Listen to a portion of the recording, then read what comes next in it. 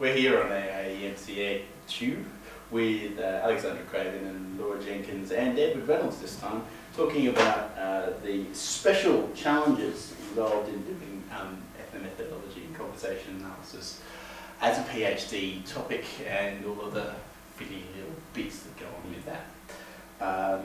Starting off with the problems with formulating research questions. We'll do this as a round robin, so starting with Laura.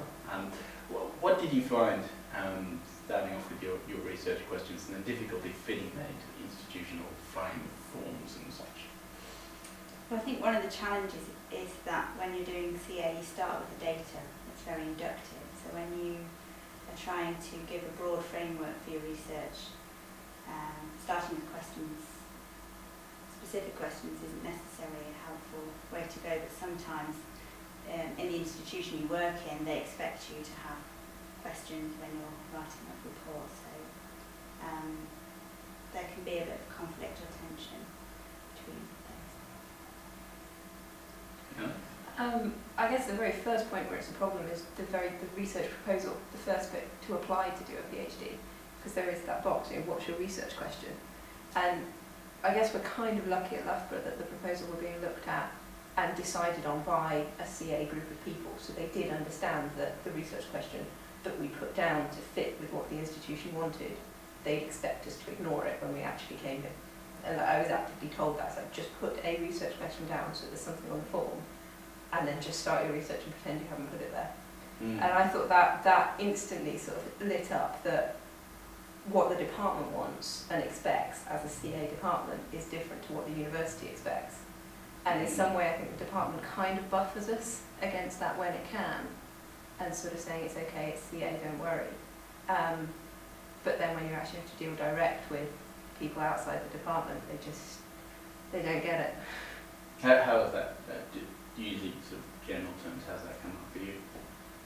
Training courses, because they're run by the university rather than by the department. So you're in a room with people from engineering and biology, and then that's sort of the people running the staff development courses will be trying to sort of hone in on what your research question is and what you're looking at. And you sort of, in some ways I think, once you say you don't have a research question, then you get the question, what stage of your PhD are you at? And if it's anything other, if your answer is anything other than right at the very start, then they just kind of give you this glazed look as though you don't stand a chance of ever finishing if you haven't got a research question at the start. But of course that's not true. No, and I think you'd struggle to do proper CA if you did have something you desperately wanted to find out at the start. Because if you had data that didn't have it in there, then you wouldn't get the answer. I know that I just turned my research question around on its head. I think my supervisor wasn't necessarily expecting me to, he didn't say to ignore it, but I think that there was no surprise when it turned at the 1 year stage from one thing into something else, and that it's going to turn into something else again later on. It's be something that you retrofit onto that little bit in the thesis that doesn't really even need to go there. You guys mentioned the literature reviews and how that fits into the process. I know that we're expected to have a literature review early up, and I resisted that myself. How have you guys come across that? Certainly the university as a whole expects you to spend your first year doing a literature review. And that doesn't fit at all with the CA model. Yeah, I was just saying for the benefit. Yeah, that doesn't. The CA approach is you start with data, and once you've got your data and you've got sort of findings and you're starting to see interesting things, then you can go to the literature and look for links or sort of bits to refine your search, that kind of thing. So it should happen a lot later on. Yeah, in terms of writing it up, the kind of interacting with the literature happens on a very ongoing basis, I think. But in terms of crystallising the parts of the literature that are significant in building up the story, I think it happens a lot later on. I found that when we came to write our end of year report in the first year, there wasn't necessarily a pressure. It might be a general expectation, but I think there was a flexibility to produce something that showed that you're progressing. And so for us that worked well to produce bits of data and start to put together some analytical findings, and it wasn't too loud for it. Although I do think that's perhaps a feature of the fact that we have a CA department, and progression was entirely decided on by people within the department.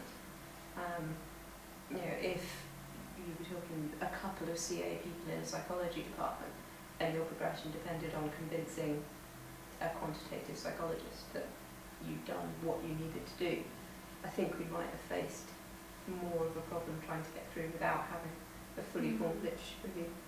it ties in with what we were talking about with research questions Mm. and expectations in terms of being able to ground and justify what you're going to look for and what you expect to find out, which would be the more traditional approach, versus being much more exploratory and doing literature as you go. I found it really awkward because we did presentations as part of our first year. Right. And quite awkward being the only one that didn't have literature reviews Mm-hmm. and frameworks and stuff. I started my presentation saying, you're not going to get this today. this is what you're not going to see. Here's what you will. Yeah. Certainly if you're using sort of people in the year ahead of you as a model for what you need to have done at that stage, then they're because I remember we had a postgrad conference that they run each year, and sort of like the second years present, and they were all presenting their literature reviews and their research questions and the hypothesis, all of that fully formed, and trying to then think what we would do when we were presenting at that particular stage. You don't have that model that people that are doing research within a more traditional framework would have, and then you could look and you could see, well, this is how they've done it. For the What does a half-formed CA project look like?